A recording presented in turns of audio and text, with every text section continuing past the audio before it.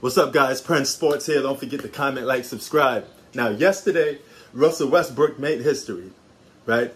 He has now the most triple-doubles than any player in NBA history, okay? Now, I'm going to congratulate him, all right?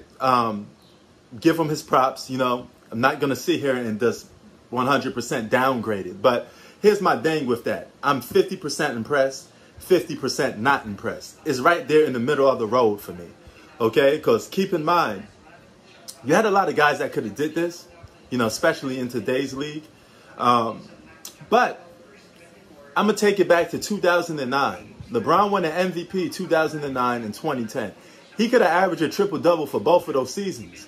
But the coach took him out of the game when the games was blown out of proportion. Because keep in mind, they was running amok on teams. They was winning like 66 games. And there been a lot of games when LeBron was like 27, 8, 9, you know, 1 rebound away, 2 assists away from a triple-double. If you count all those games that he had in those seasons, he would have averaged a triple-double for both of those seasons. So you got to keep into motion that Westbrook was allowed to do this a lot, you know, and a lot of this accomplishment that he got came from stat padding.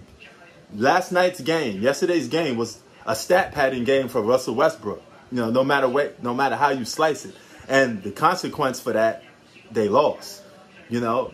Now, keep in mind, there are some games where those triple-doubles was needed. In the 2017 season, you can make a case that a lot of those triple-doubles was needed because he wasn't playing on a good team, and he kind of needed those triple-doubles to get that 2017 to the playoffs. So I give him all the respect out of that.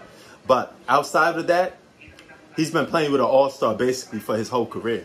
And he's going to get penalized for playing with a lot of all-stars but couldn't take them farther, okay? Keep in mind, he played with James Harden and Kevin Durant, but those guys was drafted to that team. It's not like he formed a big-time team with those guys. They were all drafted to that team, and they were young. But nevertheless, they did underachieve. You know, they spent a lot of time playing your turn, my turn basketball. And a lot of Westbrook's accomplishments, okay,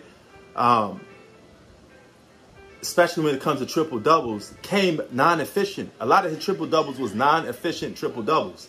I would have been more impressed with LeBron averaging a triple-double because he probably still would have been shooting 50% from the field, been a good playmaker, had more assists and turnovers, and had a better rebounder. At least he was out there going for rebounds instead of stat padding rebounds.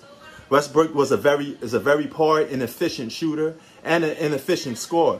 Okay, but he's still able to get double digits in scoring. Boom. Then you got assists, passing the ball. Okay, a lot of Westbrook's assists just come from holding the ball a long time and passing the ball sometimes when he couldn't get his own shot off. That's where it really started. Because he had to pass the ball to somebody. Somebody had to make the shot. You know, I'm not saying that he's a bad playmaker, but his playmaking skills came out of forceness. Okay, he's forcing the issue. He kept passing the ball until he get the assist. Rebounding was the most suspect thing out of Westbrook's triple-doubles because he's not that great of a rebounder. But a lot of guys, he's taking rebounds away from his teammates. And he did this for countless seasons. So I got to be objective about it. Got to put it on the real.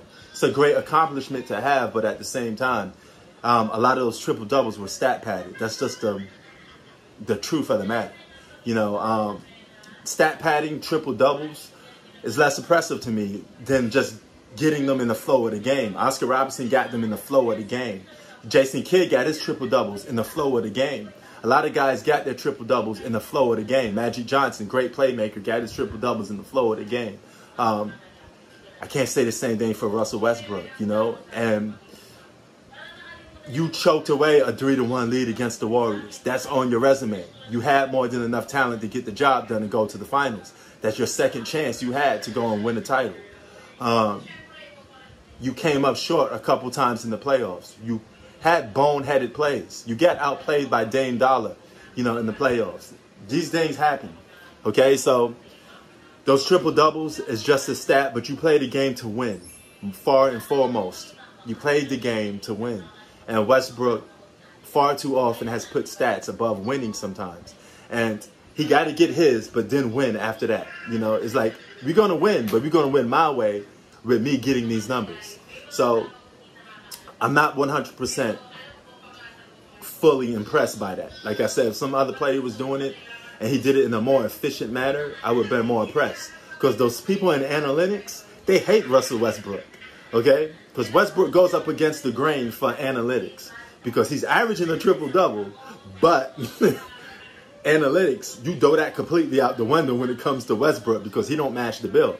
You know, analytics, they don't like Kobe Bryant. So this is where you have to see the game, you know? And it'd be a different story if Westbrook got these triple-doubles in a more better fashion, but a lot of these triple-doubles became forced, okay? So, I mean, it is what it is. But nevertheless, I will always say this about Russell Westbrook. Does he have Mamba mentality? Yes. Is he a great basketball player? Yes. Is he super athletic? Yes. And that you can't take away from him. There's no stat to judge what's in here, okay? The guy has heart. And this just goes to show you, stats ain't everything. Because if you're taking stats away, averaging a triple-double for countless seasons, you would say that Westbrook is a better all-around player than a guy like LeBron James, right? But are we really going to say that? Is Westbrook really a better playmaker than LeBron James? But he averages more stats. Is he a better rebounder than LeBron James? But he averages more rebounds. Stats don't tell everything. You know, you got to watch the games to know some stuff. And this is why I tell people, don't always go by stats. Prince Sports out. Peace.